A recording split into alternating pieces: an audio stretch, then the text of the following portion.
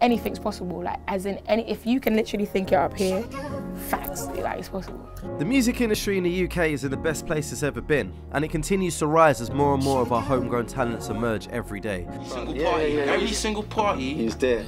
Performing. Every single party in Nottingham, it says live PA about Young T and Bugsy. I swear to you. I swear. But I wanted to find out more about this new generation of talent breaking through, and discover a side to them that we never see on socials. If you were the only person on this planet, would you still make music? Maybe 5 police cars come blasting down your road. If my own parent doesn't want me, like, who's gonna want me?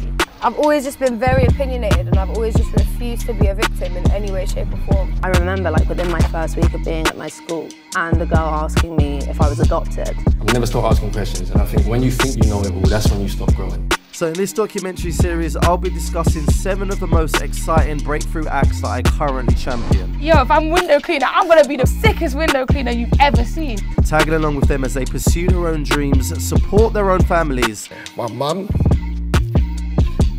Don't mess with mum. And avoid going down the wrong path while climbing to success. I remember the first time I moved there, someone flicked out a knife on me on the bus. I've been through some mad shit. That's just how I'm built.